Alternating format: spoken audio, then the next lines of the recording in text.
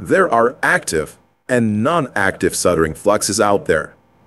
Active flux is generally used when a part fails to be tinned with conventional flux. I use aluminum soldering flux. It actually works in most situations where conventional flux doesn't. Again, it's important to not overuse it when unnecessary. You must remember that active flux vapors are much more harmful than rosin fumes. Avoid exposing your eyes to them and never inhale them. After soldering, be sure to rinse the board, as active flux residues can damage the PCB traces and component leads. If the room you're working in does not have a hood, you can use this simple method to capture fumes.